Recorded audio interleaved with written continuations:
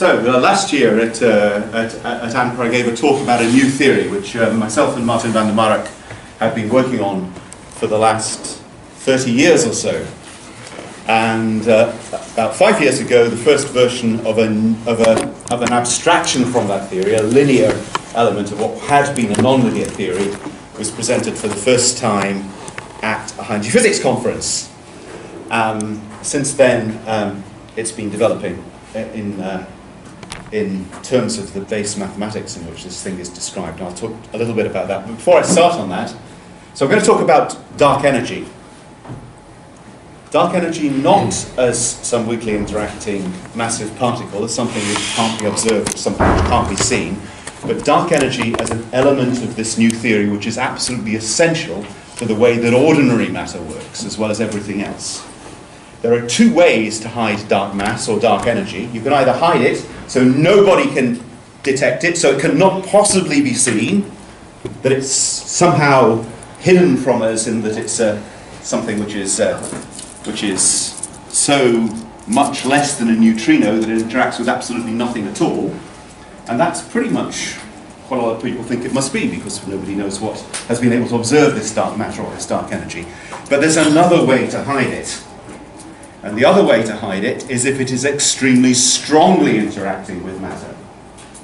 In that case, this stuff can be hidden in plain sight because it's part of all of us. It's part of the fabric of our own existence. And the reason we don't see it is very simple. We have a solar system here with planets whizzing round and around the sun. Every time they touch any of this stuff, wallop, it gets absorbed into the material systems which pass it.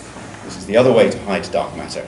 And then the only way that dark matter or dark energy could manifest is in regions of the galaxy, regions of the universe, regions of the generalized universe, where there is no or very little ordinary matter to absorb it. And that is what I'm going to propose, and that is what follows from not a study of cosmology, but a study, not a study of the very large, but a study precisely of the very, very small, how matter itself works.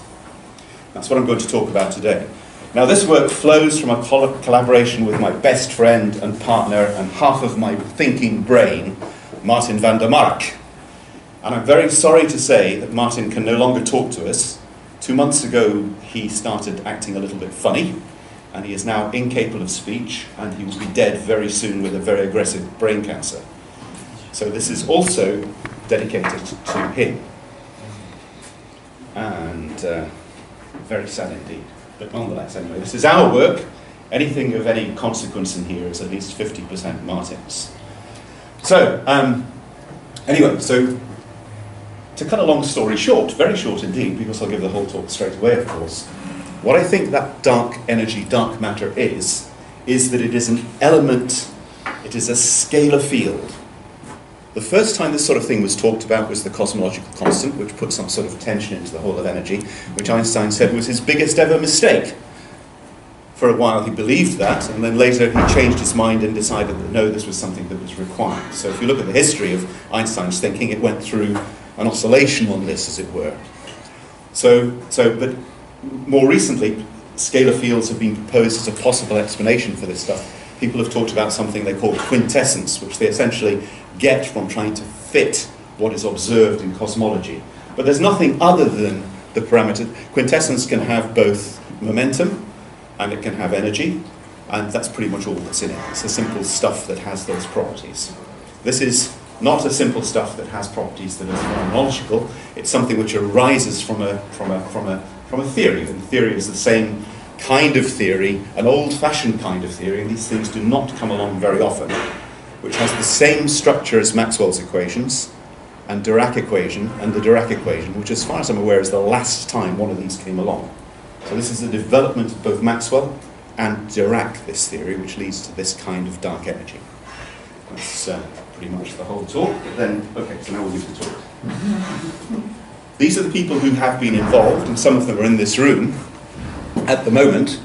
Those, myself and Martin, are the main, there's a Dutch word for this, and I've got the Dutch word in my head, but I can't think of the English word. There's in the main, we are the trekkers, we're the pullers for this theory, the people who drive it. But many others, including Casimir. Casimir was involved with calculations of the what might be confining elementary particles, the electron in particular, when he was still alive. My father, G Williamson, developed the thing I just talked about, rotation horizon. That was his concept. Ariane thought about ways you could put tori together to form something that was spherical. Innes, who's sitting over here, has been helping me with developing the mathematics of reality. We have been trying to develop an underlying mathematics which precisely parallels how reality works at the base level. And we use that mathematics to build up our physics. That mathematics we do not yet have, but the approximation, we think, is going in the right direction. The maths is getting more and more refined. So, and other people here, Viv Robinson, Michael Berry's been involved, Phil Butler taught us the algebra, Mayank did a master's degree with me on this stuff and made some developments on it. Richard has pointed out some errors in our thinking, as has John Duffield. And I'd like to thank the Quasical Society and the Phonaton Society. These are two groups of people I belong to who also have been furthering this research. So, an overview. I'm going to give an overview of the talk. The structure of the talk is this. I'm going to talk about what the Quantum Bicycle Project is, the Quasical Project. And then I'm going to introduce the new theory quite briefly. Talk about wave functions for the photon, fully relativistic wave functions, 4-component wave functions for the photon, and for the electron within the new theory. Then I'm going to start talking about nilpotence. I'm going to talk about division and its relationship to things which square to zero, square to nothing at all. So, and there are a whole set of these invariants, and in particular Martin and I have been working on this stuff, and Martin has found a general equation that encompasses all possible 4-dimensional nilpotence. I'm going to present that equation as well, briefly. That's not the main thrust of the talk, but partly in his aura, I want to put it up on the board, but also to fit in with some of the things that Peter's been talking about and Peter's been doing as well, because a subset of that is the work that is on quaternions, which are part of all of this. So, and then I'm going to come on to the main thrust of the talk, and in fact that's going to be a smallish part of the talk in terms of time, because it's going to take some time to cover those things.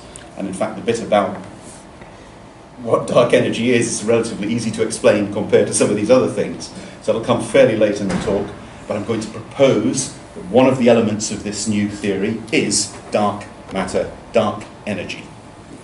I'll say what I think it is. Then I'm going to set a whole set of experiments. There are dozens of these. First of all, to talk about how it would look cosmologically. Secondly, to have a look at measurements of it within the solar system, because there are parts of the solar system where this stuff may already be apparent, particularly in the heating of the solar corona, which is a bit mysterious. This stuff is responsible, in my view, for that heating. So, within the solar system, cosmology, but then how could we isolate this stuff in the laboratory? Because we are not going to know how this stuff really works until we can isolate it and look at it properly.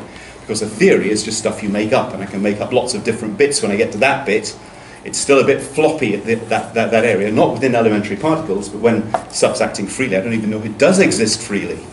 And the only way to really show that for sure is to isolate it. So I'll propose experiments where you can actually isolate this stuff. And then I'll conclude. That's the structure of the talk. So I was racking my brain and talking to people, trying to get an English word for this one as well, Stellingen. So what this is not what the talk's about. This is a position that one takes. Stellingen, literally in Dutch, it means setting out one's stall, stel. So it's like what you put on the table as to what your general view of things are. There isn't really an English word for this, there should be. So translation from the Dutch just wouldn't work, but here they are. So these are thoughts that I want you to have in your mind as we're going through the talk. First of all, there are a lot of theories around at the moment, and Lou and I were talking about some of these the other day as well, where this theory starts from a position that's already very complex. String theories are an example of that. They start from some sort of vibrating quantum string, which doesn't have a theory describing it, it's just there. You begin with that, and then with an awful lot of extra stuff on top. Quantum chromodynamics is another. You start with quite a complicated group structure before you even begin. This one's not going to... And I think that what this does for thinking is it traps you. You can be very clever and do some really stupidly wonderful mathematics, but if you're in any system, you're stuck inside that system. You can't get out of the box of having to think in that way if you put yourself into that box. So magnificent minds lost in the complexity of their own imaginings, lots of them. And I want to try and clear that snowstorm of intricate, impenetrable, incalculable theories and come up with a theory which is, at base, ridiculously simple, but then where the intricacies very rapidly, the complexity arises. So complexity from simplicity, not complexity a priori. Again, this point, everything is nothing and nothing is everything. This is the point that has been beautifully presented by Mark here, and this is absolutely critical to the nature of the universe. The universe is just around us is just a more probable form of nothing at all. Mass is balanced by positive, gravitation, negative energy, very close to zero total energy altogether. Second, another one, quantum mechanics is actually a consequence of relativity, not something which is in conflict with it. First, quantum mechanics was originally derived from relativity by Louis de Broglie. Just read his thesis. So anybody who thinks there's some sort of contradiction there is just not understanding what's happening with quantum mechanics properly in the first place. There are a lot of papers on this. It's easy to get published in that area, but it's all, I was going to use a bad word, nonsense. Magnetic right, electric left. This is one of the consequences of the algebra of reality. The magnetic field is intrinsically left-handed. Nature is intrinsically handed. Sorry, magnetic right, electric's left-handed. It's so easy to get lost in your own complexity of your own imaginings, I don't know. Now, the next thing is, I'm talking about something which is very, very strongly interacting. Pivot is the strongest interaction. The interaction which, that interaction is what's responsible for the electron confining itself. Now the electron is a very, very light particle. The force required to make the internals of a light-speed electron, like a Dirac electron, go round and round in circles, is a Newton, pretty close. Something is holding the charge of the electron together. Electrons don't explode. Look around you. But a charge distribution should explode if there was no force holding it together. That force is not actually a real force. That force is a zero force. Everything is nothing. It's a balance. The way this thing moves is something which moves naturally along a geodesic. I'll show how that works briefly. It's stronger than the strong force. How do you know? Go to CERN, start bashing the rocks together. Take an electron, get it up to something which is about 1,000 times the proton's mass energy, hit it into a proton, smash! The electron comes out totally unscathed, and this proton is so far in bits that it's become other particles. We'll eventually get a proton at the end of it. So if you think that's the strong force, what's holding the electron together? Something stronger. And in fact the strong force is the same force in the proton. It's again this pivot force. So it's an origin for the strong force. And I want to talk about the hierarchy of forces. Now Martin gave a talk on this in San Diego a couple of years ago. It's out. People can look at that. This is an idea that he and I had for a long time. The hierarchy of forces, there are a set of forces. The forces you see are not the strong ones. The forces you see are the weakest ones. The weakest force in the room is what's holding me on the floor, gravity. Everything else is not apparent. Why not? Because the electric force, which is the next weakest one, has completely and utterly satisfied itself. Every single electron is wrapped up with a proton, net charge zero, no external force. Because that's what they do. It's strong, it takes everything. And it leaves gravity to mediate. The next one down is magnetism. Why doesn't the electron have a magnetic moment? Well, it does in a magnetic field, but it has zero moment and zero electric in magnetic field. It's because the magnetic force is 40 times stronger than the electric.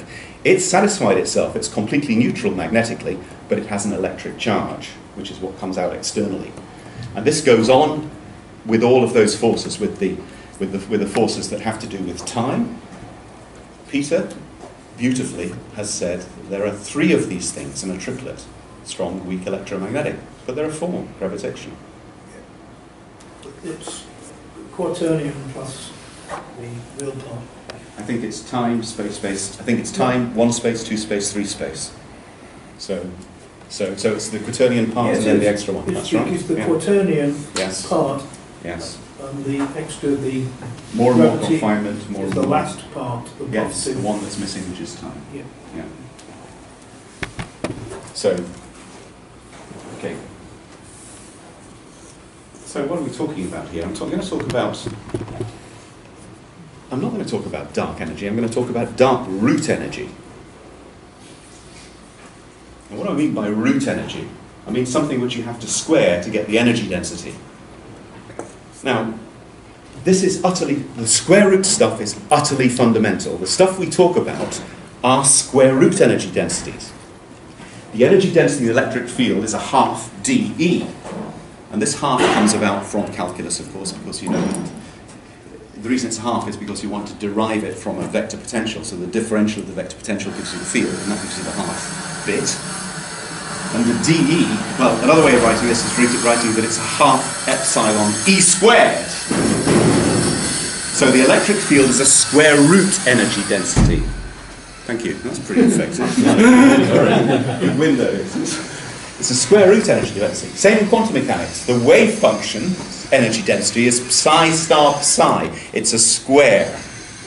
It's the square root energy which is fundamental, not the energy. Well, energy is absolutely conserved. So, also, one talks about the fabric of space-time, as though this is something which you can go off and sort of stitch together and do a bit of knitting with. But the fabric of space-time is whatever it is. If you're living in space-time, you can't say what that fabric is, because it is self a part of you. You're sitting in that kind of situation that Wittgenstein describes, where you can't look outside of the box in which you're trapped, because we are parts of space-time ourselves.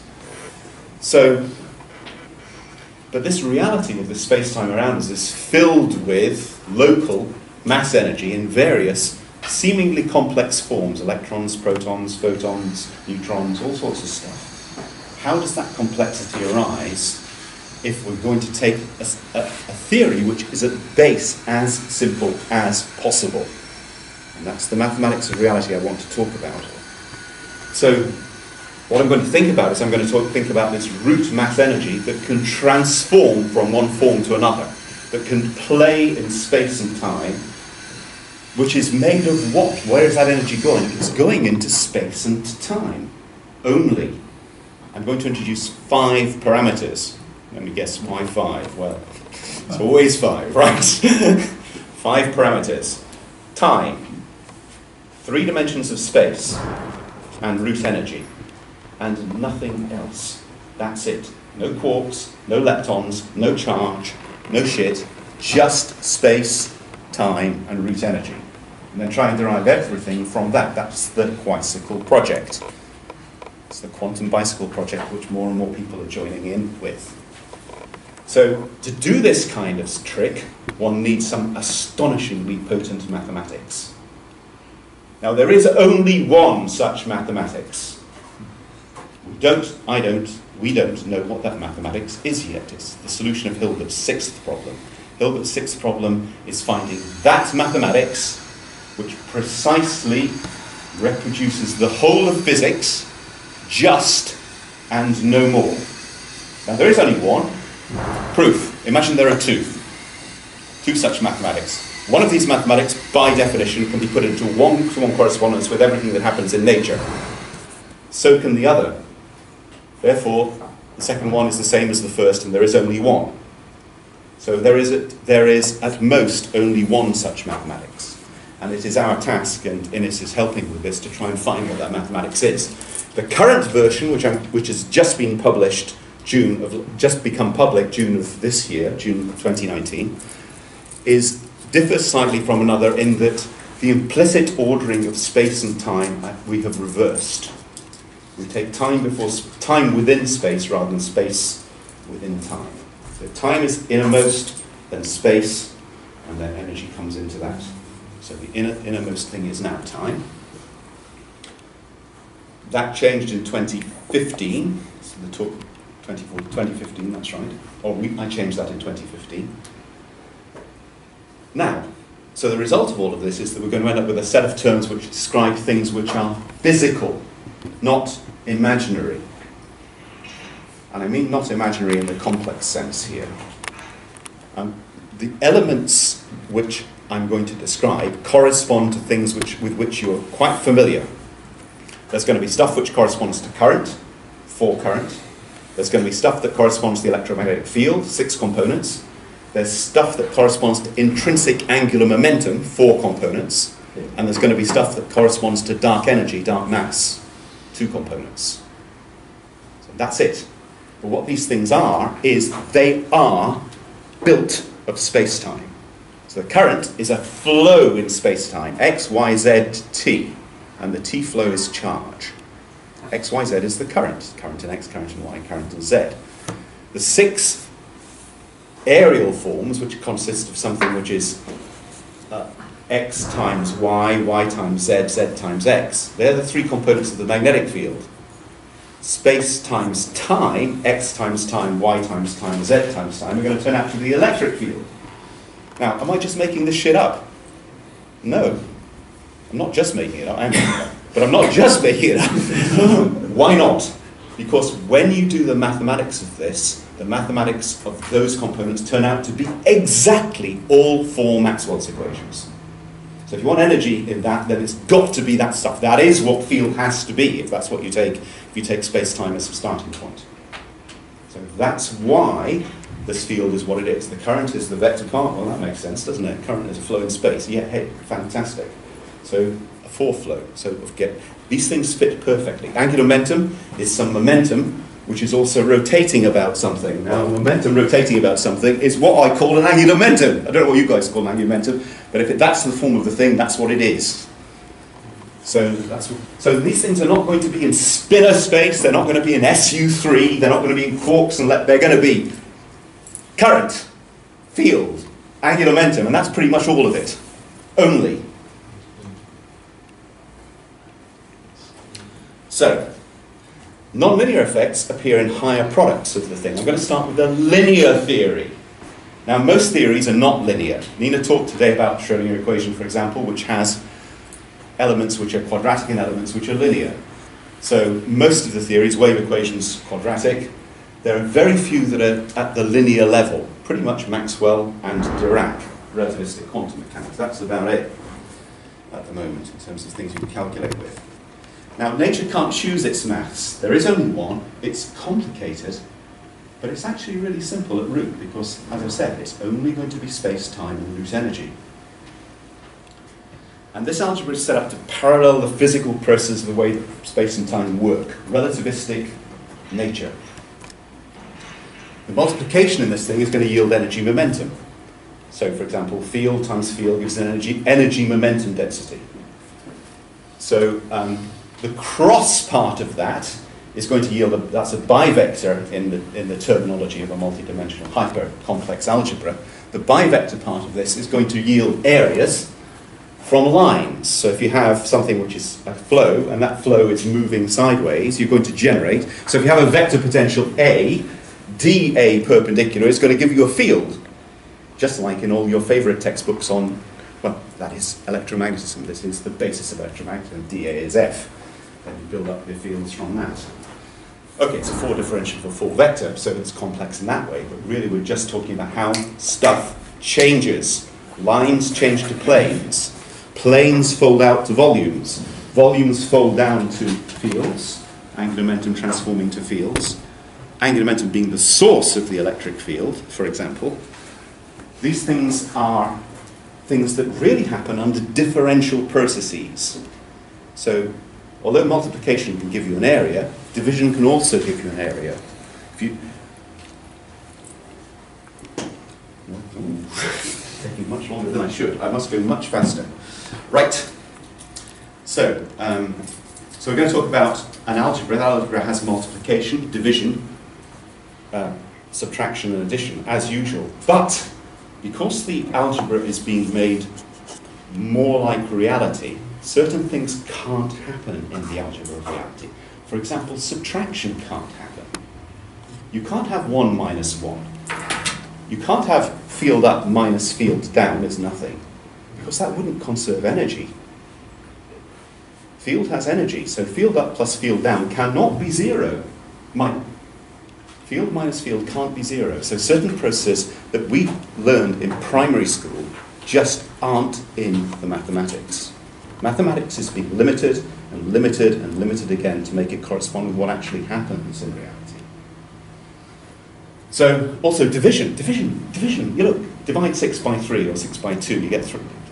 You get 2 and 3, right? You can divide a certain number of things in a certain set of groups. But what does it mean to divide space by time? What does it mean to divide a space by a time? What the hell are you talking about? Dividing a ruler by a clock. What is that? What do you mean by division? I mean, okay, you put one on the top and then draw a line, put the other on the bottom, but what's the physicality of that? Okay, everybody knows it's speed. It's what's on the speedometer, meters per second. But speed is not what you think it is. Velocity is not a vector, and never has been. How do you know? Because it doesn't follow the rules of vectors. You can't vector out velocity. Something travelling at 0.9 c, and 0.9 c does not give you 1.8 c. It gives you 0.98 c. Comes up to, it never reaches c. So this thing is not a vector. It's a bivector because it has space divided by time. Space and time. It's a space-time bivector. So things are not as you used to them being. Don't worry, if I start running out of time, I'll just jump to the bit about dark energy. Right, so the new theory, the way that it works, there's a reference. You can download it now if you want, if you've got access to the internet. It's open. But in the simplest form, it can be written as d mu psi g is equal to 0, where d mu is a 4 derivative, it's a Dirac-Clifford derivative, a 4-vector derivative. So this is d by dt, d by dx, d by dy, d by dz. That's a sine, equals d by dx minus d by dy, etc. And psi g is a 16-component wave function. But those 16 components are simple in the sense they're all derived from space and time. So what are the 16 components? 4 of them are space, space, space, and time. 6 of them are space, space, space, space, space, space, and space, time, space, time, space, time. Tx, Ty, Tz, 3 components. X, Y, Yz, Zx, 3 components. 6 components, that's the field. So anything which is an area is a field. Anything which is a line is a vector, is a current. So if it's got one index, except for this one, if it's got one index, it's a vector. If it's got 2 indices, it's a bivector in area. 3 indices, it's a volume. So the simplest volume is the hedgehog, which is a directed volume element, x, y, z, which can either be outward directed, the hedgehog, or inward directed, a very uncomfortable anti-hedgehog. Right. So you have this outward or inward directed volume. There's also hypervolume, which is called, the inventor of the word is sitting in the room, the quedgehog. The quantum hedgehog, or the quadri hedgehog, the 4-dimensional hedgehog, is a directed 4-volume element. So, and that's this one, down here, 4 indices, 4 volume. The 3 volume, the hedgehog is 3 indices, where's that? But oh, there it is, that's the hedgehog. So it's represented by a unit element with 3 indices. Squares to plus 1. So you've got root energy in 16 space-time forms. Vectors, fields, angular momenta, and 2 scalars. And these are Lorentz scalars. The mathematics is built in such a way that the scalars are invariant under a Lorentz transformation. The vector and the trivector vary as vectors, as 4 vectors under a Lorentz transformation. And the bivectors vary as fields, as they should. This is not put in to make it work like that, it just does work like that because of the way that the algebra is defined in the first place, being a relativistic algebra.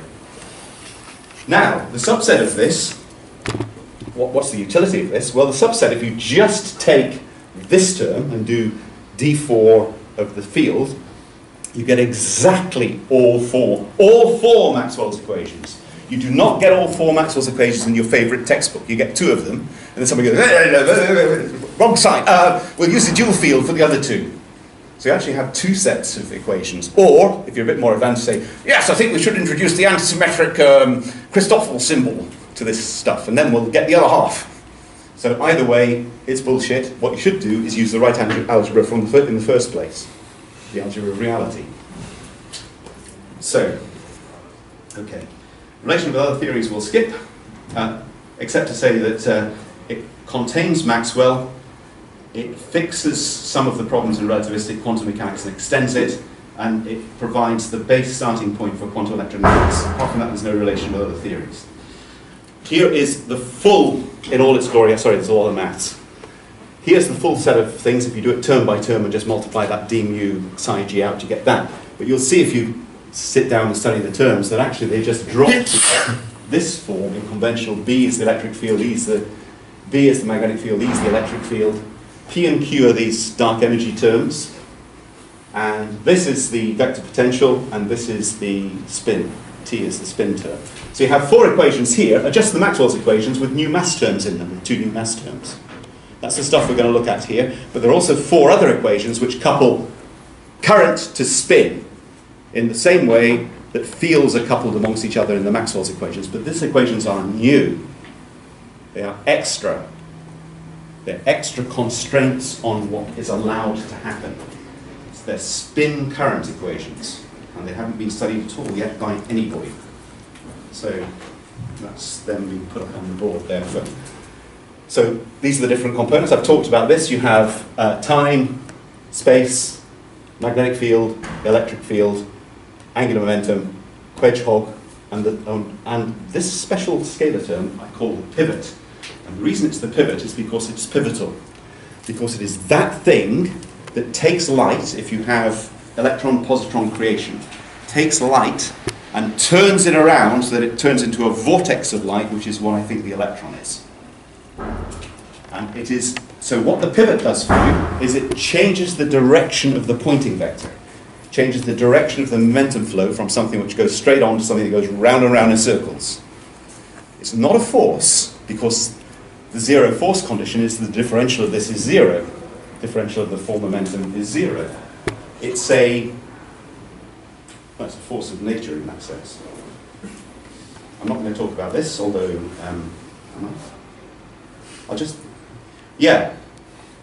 Mark was talking about the Z shift.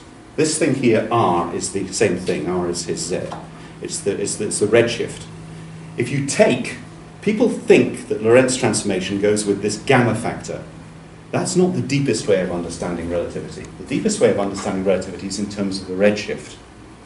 And in fact, the gamma factor is exactly mathematically, if you have light in a box, green light in a box, you move the box, what happens is, in the direction of reflection of the light, in one direction the light blue shifts, and the other direction it red shifts. Now if you start with 1 plus 1, one amount of energy going left, one amount of energy going right, as those two things transform, one goes as 1 over r, down to 0, the other goes as r, up to infinity. And it's the difference between those which is responsible for gamma. It is gamma. Gamma is just a half of r plus 1 over r. It's the same mathematics, expressed more simply than this 1 over square root of 1 minus v, 1 plus v squared over c squared. That's relativity, that's where it comes from. It doesn't, this is why you can't go faster than light, because everything's partly made of light. It's nothing to do with the fact that it's some stupid rule invented by a bureaucrat. Although nearly everything is. Okay, this thing has solutions, but the solutions look different in the new theory because in the new theory, phase factors, which you're used to having as being something like omega kx minus omega t, a scalar phase factor, in this theory, those things are hypercomplex in the sense that space and time have the rule of absolute relativity is of this new theory is that no quantity may appear without its proper space-time form. Time has to have units of time, and it has to have the property of being in the time direction. That's what this thing is, alpha 0. Space, z, the third direction of space, has to have the properties of being associated with a unit vector in the space direction, even in an exponent. And what that does for you is it means that your wave functions become not 2-component, but 4-component wave functions. And the result is that you end up with a solution, but the nature of that solution looks different in space and time. In space, you have a solution which is exactly the photon, which is exactly the solutions to Maxwell's equations, because this is Maxwell's equations, this is a solution to Maxwell's equations, this twist through space and time. But in space, you have something which is literally a spiral. In time, what you have is you have something which is a rotation. So if you fix space and look at time, you see rotating stuff coming in with a circularly polarized photon. If you look along the wavefront, you see an actual rotation, a twist. They're different because they have different natures. But this wave function, that wave function in the paper, is relativistic. It transforms exactly, properly, relativistically, from green through to infinite energy, down to zero, oblivion at redshift. It's the first proper photon wave function. Why is that working? Because the maths has it right. Same thing for, if you take the Maxwell's equations, here are the Maxwell's equations, but just with this extra term P is the pivot, P is dark energy, P is this new term, P is a scalar field which contains mass, constitutes mass energy. If you just put that term in, something happens which is to the pointing vector. So the normal thing, if you want to get the energy momentum flow of the electromagnetic field, is you do F dagger, field times field going this way, times field going the opposite way. So you're putting field in a box. Put field in a box, you can weigh it. You get its mass energy. And if you calculate it, you end up with E squared plus B squared. Okay, there's an epsilon zero in there as well if you want SI units. Electric field plus magnetic field. And you get E cross P, which is the pointing vector for the momentum density. Put P in, you get a term which is perpendicular to the pointing vector in the momentum. So what light does, it goes straight and straight, straight, straight, unless there's some dark energy there. If there's dark energy there, it goes straight and perpendicular. It goes round and round in circles. And round in circles is confined. It's a particle. It's energy which is not going anywhere. Well, it is going round and round in circles. But apart from that, it's not getting anywhere. So it's not a force stopping something. It's like a dance.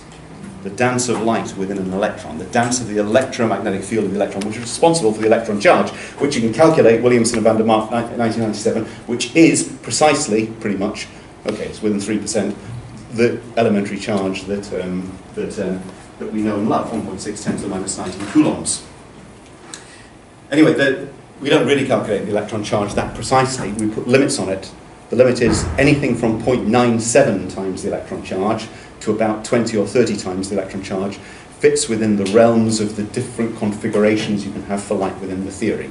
Happens to be quite close to the lower end of the limit, but at least it's within the right ballpark, which it isn't in quantum electrodynamics, for example. It's infinite in quantum, negative infinite in quantum electrodynamics. But we can calculate it from the spin. They're related. Through those equations also spin current equations. So if you do that, what you do is you suddenly have new solutions. The new solutions look like this. And this is in fact a slide of the whole of last year's talk. So you can have, this is the process of electron-positron pair creation, matter going to light, or alternatively photoproduction of pairs. We saw them today, lots of us, in the cloud chamber. That's where this is coming from.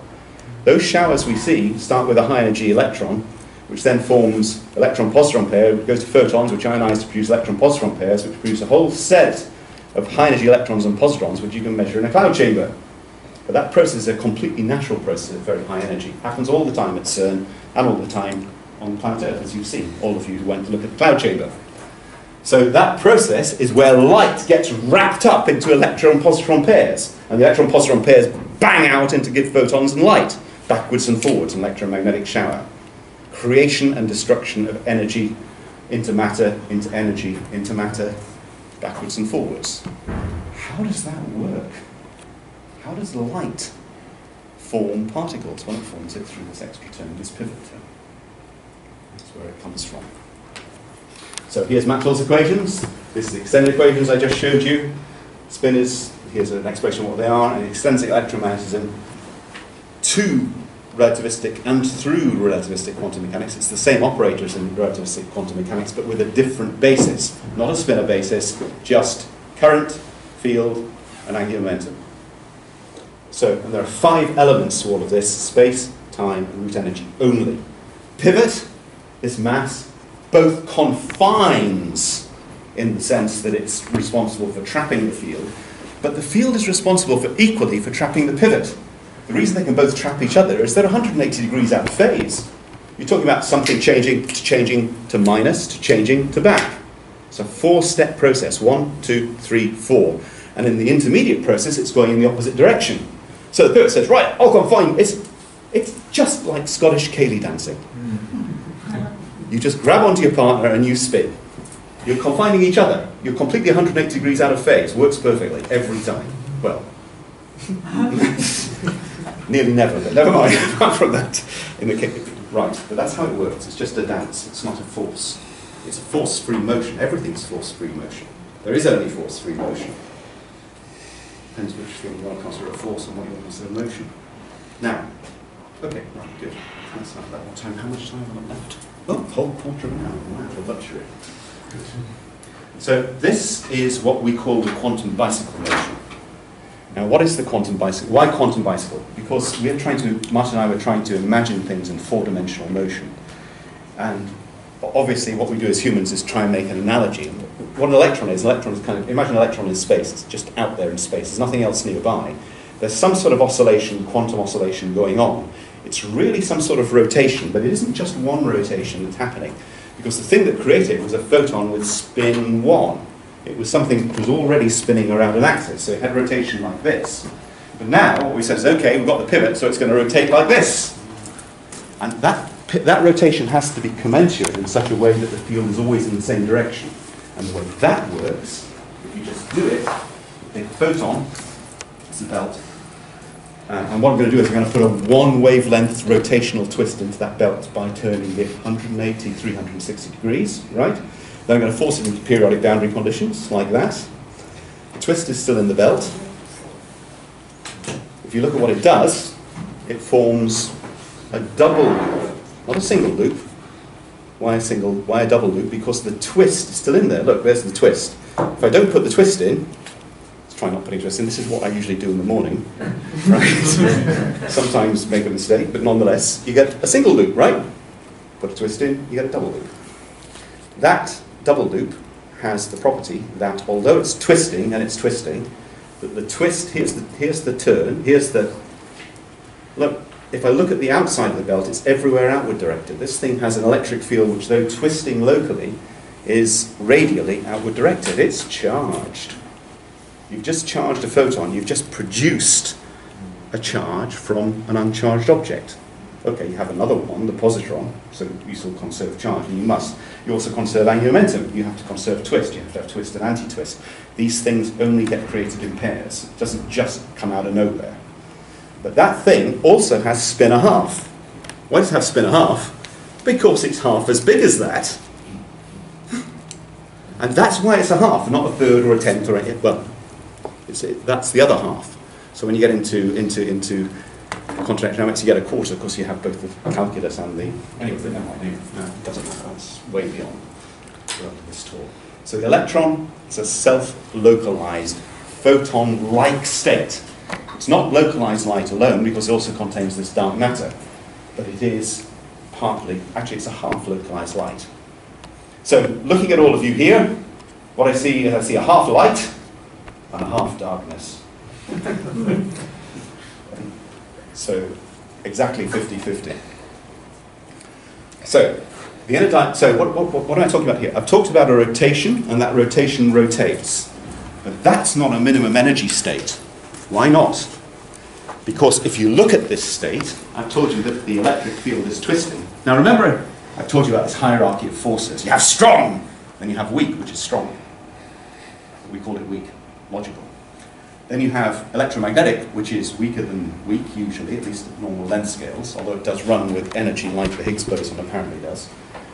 Then you have electromagnetic, but the magnetic is stronger than the electric. So, but if I look at this diagram, okay, I've got things charge is sticking outwards, but look, the magnetic field is always in the same direction. It's always in the same direction here. This is the electric field, the green bit. The magnetic field are the blue arrows, and they're all pointing towards me. That's an axial magnetic field. That's a huge amount of energy. But I can get rid of it very simply, if I'm an electron, by saying, oh, I can do this dance in 3 dimensions because I've got 3 dimensions. So what it does is it rotates so that This got magnetic field up. That's got magnetic field up, but it's going round and around this. It's not all at the same place, it's going round and around. Hello, I'm an electron. Right? So what happens is, if that rotates at the same rate, half the rate in fact, then by the time, then this stuff was going up. By the time this gets around here, that's going down, it cancels. Again, because it's 180 degrees out of phase. And by tumbling head over heels, so you've got a rotation within a rotation within a rotation, wheels within wheels. 3 wheels, 3 dimensions, cancellation of the magnetic field. And then you end up with this distribution, which is perfectly spherically symmetric. It was what the electron looks like to us. And that's an electron in the new theory. But it's a half-dark matter. How do I know it's half-dark matter? Because, going back to the previous slide, the photon wave function is a bit that's field. Doesn't look like it, perhaps to most of you, but that's just field, that bit there. This R is the Z, is the redshift, blue shift. But this bit here is a 4-component wave function. That's an electron wave function. And the big trick of electrons is they can emit photons. It's called quantum electrodynamics. Photons are emitted by electrons. They have a probability of being emitted and absorbed of roughly the fine structure constant, 1/137. But how do they do that? They do that by transforming from a mass field wave function with 4 components. But it turns out, magically, if you multiply that by, not an arbitrary, by a particular electromagnetic field, and that particular electromagnetic field is something that has E perpendicular to B with the same magnitude, that simple multiplication cancels the mass terms to 0. You end up with a massless system, which is precisely the photon wave function. But this wave function that it comes from, the electron wave function, has 4 components. Those 4 components are pivot, 1/4. Quedgehog, 1/4. Both transform as rest masses. Half of every electron in your body is rest mass. But then, electric field and magnetic field, like a photon. 4 components. 1/4 electric, 1/4 magnetic, 1/4 Quedgehog, 1/4 pivot. Every electron. Protons are slightly more complicated, but it's roughly the same for hadrons as well. So that's where that is. So, this is the bit I wanted to put in for Martin and Peter. Sorry, there's a lot of maths on that page. I'll go to this page, there's slightly less maths on that page. Right, okay. I'm not sure it makes much difference, but the main thing is here, how does an interaction take place? Well, it takes place through nilpotence, through things that square to 0. So, and the reason that happens is most easily seen in the vector. So what this is the van der Mark equation, that is a general inverse for every single 16-component object that can exist. And that inverse goes through a 4th power in the denominator. But let's take something more simple that people will be, if you have a vector, any 4 vector, here's a 4 vector, so it's got a component in the time, x, y, z component. So these v's are scalars, and these are unit vectors in the x, y, z, t direction. Inverse of that, 1 over v, can be written as v over v squared. But v squared for a vector is 0 for light, because it's on the light cone. So it's ct squared minus x squared minus y squared minus z squared is 0. So if I was to try and do something like d by d tau, instead of doing a derivative with respect to time, I did one with respect to interval, something horrible would happen. It would totally mess up mathematically, which is just what you want. You want it to mess up completely mathematically. You're dividing by 0. You're doing d by dt, d tau, and you're trying to make tau go to 0. But tau is already 0. It's already been 0 a long time because it's already ct squared minus x squared minus y squared minus z squared, which means that your differential, which is describing some sort of dynamical process, has an infinity, which is why it is possible for you to see a galaxy 3,000 light years away with the naked eye. You look at it, somehow the light has gone from there to you with some probability there's absolutely nothing. You know what the cross-section of 10 to the minus 10 meters squared is at 3,000 light years? Work it out. you're going to get numbers worse than 10 to the minus 18, right? There's no chance at all. Yet it happens all the time. Just go out on a starry night and look. The reason it happens is because there's this spike in the probability caused by zeros, by nilpotent systems. And these are the general ones. Now this is the one for, you're familiar with this one, it's just V0 squared, that's just CT squared minus X squared minus Y squared minus Z squared for that inverse. That's just the light cone. There's a similar one for the momentum. This is the one for field.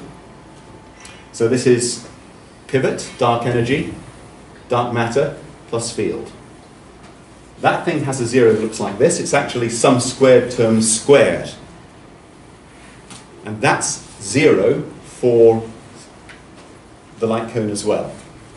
For L being 0, well, you can also find other zeros as well, which is interesting. But this is not a division algebra. People think that division algebras are dangerous, nasty, horrible things. What's a division algebra? A division algebra is one where every element in the algebra has an inverse apart from 0. 0 is undefined, 1 over 0 is undefined, but everything else has got an inverse. Any relativistic algebra is not a division algebra. Why? Because there are areas other than 0 where division is not defined, namely on the light cone. Otherwise it wouldn't be relativistic. And yet people insist on doing E8. And what's E8? E8 is that collection of all algebras which are division algebras. Already lost, already forget about it, don't even go there.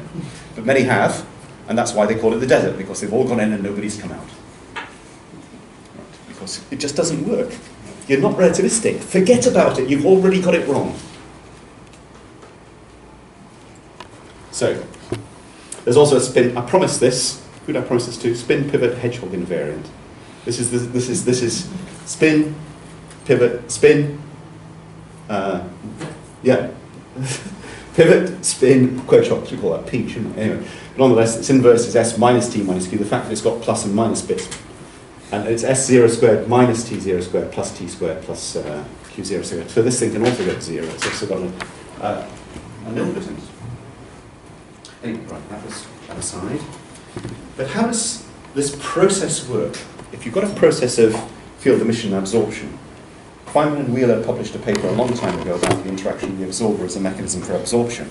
But in order to get something which actually transfers from A to B, and Peter talked about this as well, and one of the many reasons I consider him one of the most brilliant people I've ever met, is that he also just said, oh, of course, the thing's got to be, if you have a spherical distribution, you've got to have a spherical distribution on both sides. Absolutely correct, but not quite.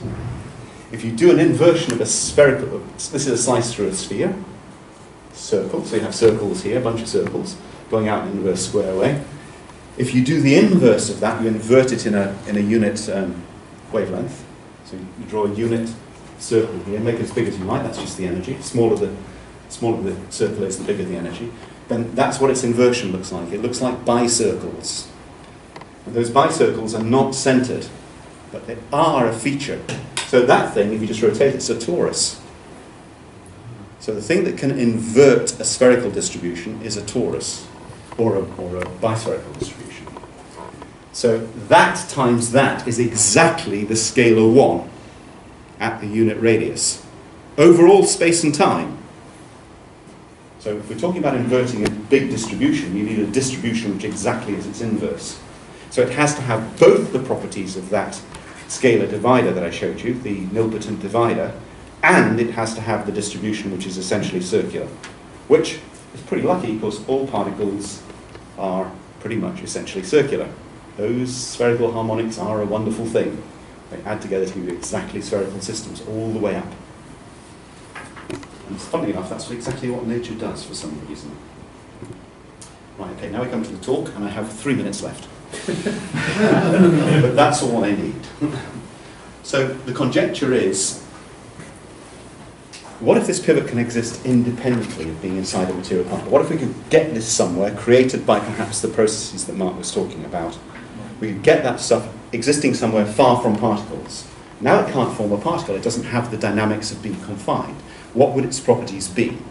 Well, its properties would be, first of all, it's a mass density, very low mass density. We're talking about of the order of 1 proton per cubic meter of mass. 10 to the minus 27 kilograms per cubic meter is roughly the density of dark matter, dark energy, that kind of order. The stuff would be completely transparent to light. light has no component in the pivot or the hedgehog. Light just travels through it, wouldn't see it at all. An essential feature of dark matter I'd like to point out. Right. It's not really dark, it's really transparent. Nothing to do with dark. Globally, it would interact gravitationally, but locally, it would constitute an energy density which goes as the square of its density. It looks like something which is pushing outwards. It has exactly the properties required of dark energy in that respect, with the right magnitude as well. Isolated elementary particles would have quite a lot of difficulty in absorbing it, partly because elementary particles are really quite small, and this stuff is really pretty thin, so it wouldn't see much of it, even if it... And also they're tending to move with it, because an isolated elementary particle is in free fall, and so is the dark matter. Not only that, it's difficult to conserve energy and momentum in the same way that isolated elementary particles can't emit and absorb light.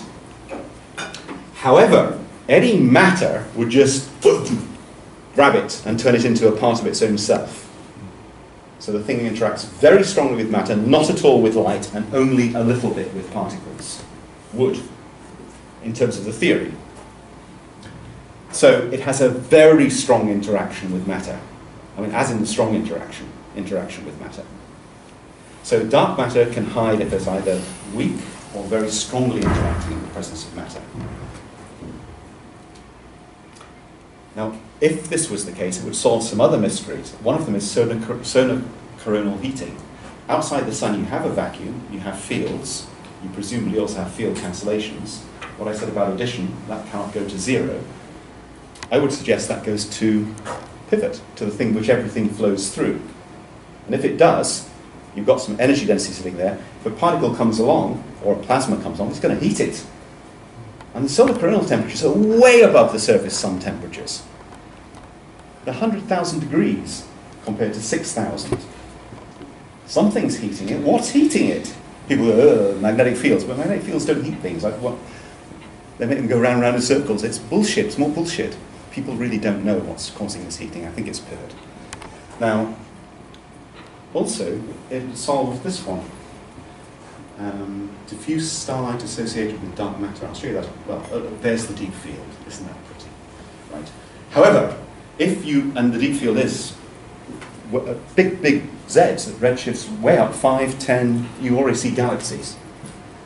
Now, imagine you had a collection of, these are galaxies, these represent galaxies, this is a simulation. If you had some shape noise that just came from some crap in space, so some sort of nasty lens, you get something like that. But if you had a dark matter in between you and those faraway galaxies, you'd see lensing, and the lensing would look like that. And if you have both, then it looks pretty similar. So what you actually observe is a 2018 paper. You observe this. Here's a region of dark matter. You can tell there's a region of dark matter there because you see the lensing. Look at it. So there's some dark matter there. But what these guys are arguing is that dark matter is associated with some light emission. And they're saying it must be due to some sort of diffuse starlight, that you always observe diffuse starlight between galaxies, right? No. There are no stars, or there are very few stars out there.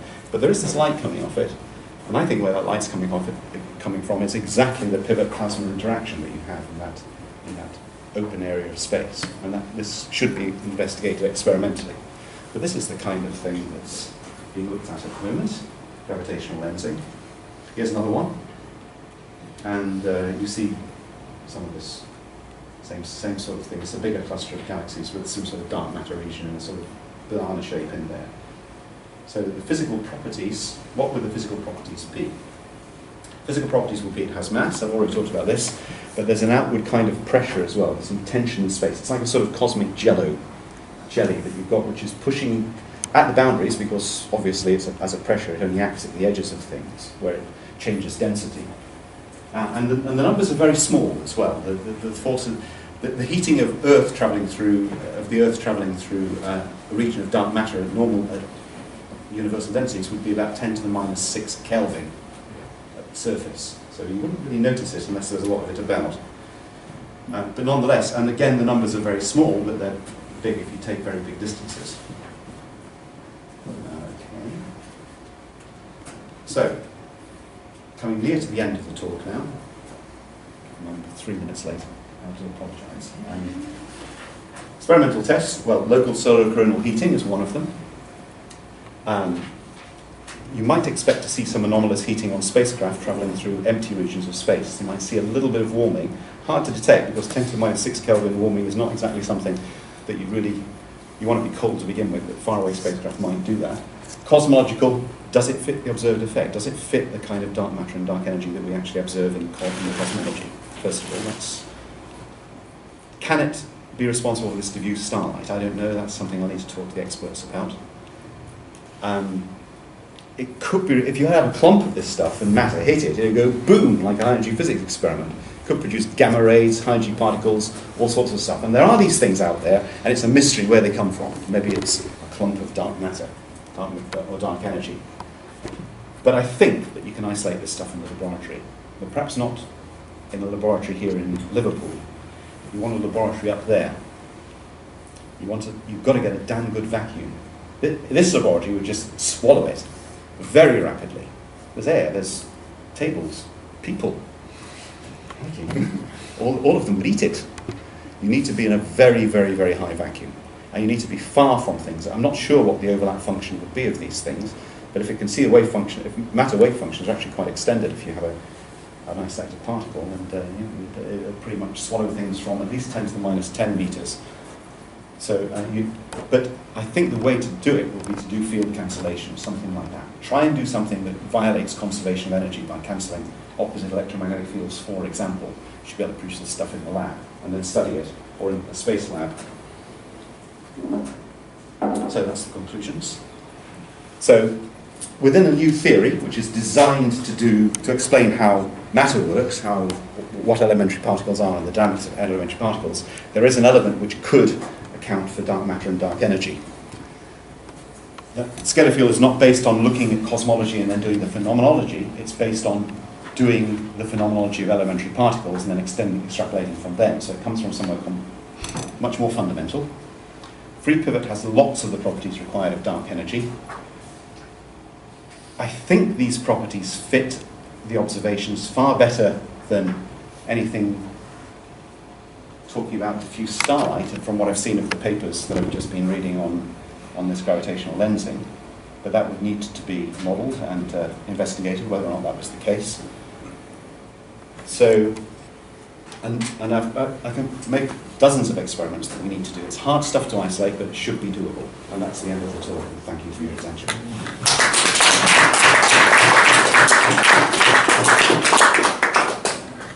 So, is there any prospect of any of the experiments that you referred to before being performed? There's a chap, and you can't make this stuff up. He is an executing engineer for NASA. His name is Michael Mercury. Super girl. Absolutely. Anyway, so Michael came on and listened to a talk of mine in San Diego in 2014. He then got in touch. I had breakfast with him because he was flying out to Norway to spend 2 months in a retreat in Norway, which he's just got out of. He's back in California now. He sat down and I nearly swallowed my beer. We were sitting there having a beer, and he's saying, yeah, what I really want to do, guys, he's talking to me in Mayang, what I really want to do is I want to find some means of funding you guys. This stuff is so exciting. We need to do these kind of experiments. And he said, I think we need about, I think I'll go for 200 billion, he said. What? So, is there any prospect? I don't know. He's a crazy guy. On the other hand, there's another chap, also in California, a chap called Arnie Ben. He's been very hot on this stuff for some time. He's saying, well, I've got these friends, these corporations. Yeah, there's one of the chief execs of Warner Brothers is interested. Oh, yeah? Okay. And there's our friend, Darren. The way I started working with Linux here on this stuff is, I was in Glasgow Uni. Darren's a filmmaker, so he comes in and meets me. He's going down in the lift, I'm going up in the lift. He comes out of the lift and he sort of gives me a hug and says, hey, hello, hi John, I've always wanted to make a movie about you. So we got footage and we started making movies, got a producer and a director. So is there any prospect? I don't know. I don't know, what do you reckon? So there is an institute, it's called the Classical Institute. It's set up as a company, a charitable company, not for profit, confined so my kids can't get any of the money even if they want it. In such a way that the money's to set up an institute, which is what the Perimeter Institute should always have been and never was. To fund people from third world countries especially, but also bring people in from the rest of the world who are just smart for no good reason, and charge big corporations an enormous amount of money even to come and listen to what we're talking about. So that's the business model, if anyone wants to get involved. Oh yeah, and if you come in for something real, like with physics, so for example, Peter, you're free. so it will either fund people, if they are smart and excited and exciting, or it will be for nothing for real scientists, or it will cost a lot of money for people who think they want to know what's going on. We won't let them in otherwise. We won't release anything on YouTube. They have to come and watch and leave their phones outside. So anyway, but yeah, maybe, I don't know. It all predicate. This is not a perturbative theory. It is absolutely calculable. So it is utterly subject to the scientific method. It just takes one experiment to say this is not true and it's dead. So maybe it's just all been a waste of time, hey? That's science. Okay, more questions? I like the fact that you include energy in that. That makes a lot of sense. I think energy is one of the driving. Hamiltonian stuff is always about energy and about making sure that energy is conserved. But everything is also nothing, just a rearrangement. It has to be. Good. Yeah. So I'm a philosopher and a physicist, but I did a project on William Rowan Hamilton, but for his paper, Algebra is Pure Time. Yeah, I know it well. If that's like in any way related. Oh, it's very, very much related. He's the inspiration for all of us. So, and this is a development. The quaternion algebra, the algebra I presented, has a subalgebra, which is the quaternion algebra, which is exactly Peter's algebra. It has another dual algebra, which isn't a quaternion algebra, because it's not closed, but nonetheless pretty much represents the other half of what Peter's been putting in his stuff. The quaternion algebras are absolutely central to this. So the subalgebras of this algebra are complex numbers, quaternions, and real number, obviously. So they're very closely related. And when Peter and I talk about this, we've gone on different paths here, but the basis of what we're talking about is very similar, and it's not in conflict, up to a very high level. I mean, there are places where it isn't. There's room for discussion, but that's just fun. Would you feel that Algebra is Pure Time is like a philosophical precursor to the math work he did? That is the original thinking behind the development that led to Maxwell's equations, amongst other things. Maxwell took this on board. He did. What mathematics is it's a language which allows you to think other things you otherwise couldn't think about at all. And what Hamilton did when he brought his mathematics out is he opened up a huge area of thinking, which Maxwell used to develop his theory.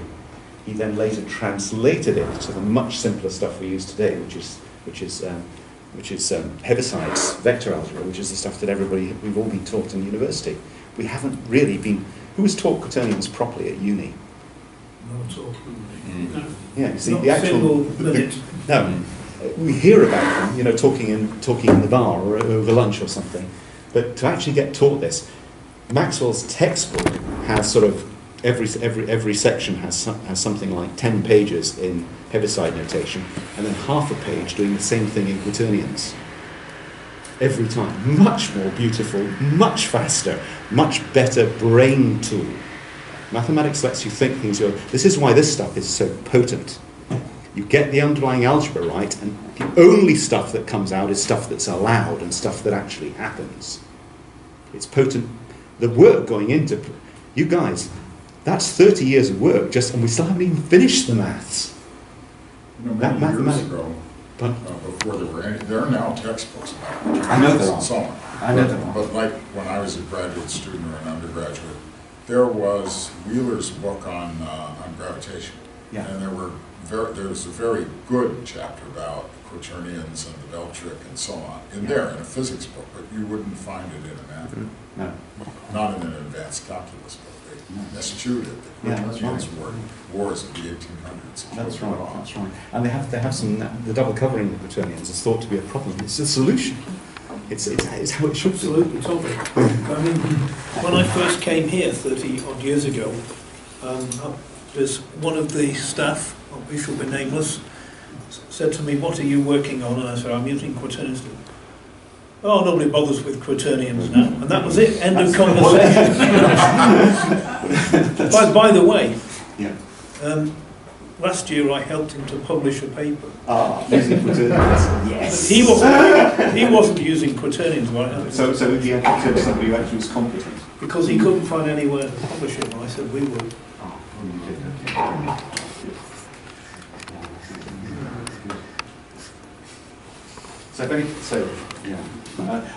I'm organising a conference next year. So we'll decide when we're having this one, won't we? So we'll try and fit it in with this. Fit in with other ones. Yes, with Vigier as well. Vigier's end of August. There'll be this one. Any others you want to fit it with? Possibly. I'll talk to you about it. Go ahead. But where do you want to hold it? I've got an island. Oh, yes, of course. Cumbria. Yeah, Cumbria, yeah, surrounded by crystal clear. Snorkeling in this stuff is amazing. You can see for 20, 30 metres through. It's gorgeous. The smell is amazing. There's almost no traffic. It's only got one road. Left, you can go around it left or right. By boat. By boat, yeah. That's great. Can I just say that there's plenty more places open than there were yesterday? You know, now we're going to go for lunch, aren't we?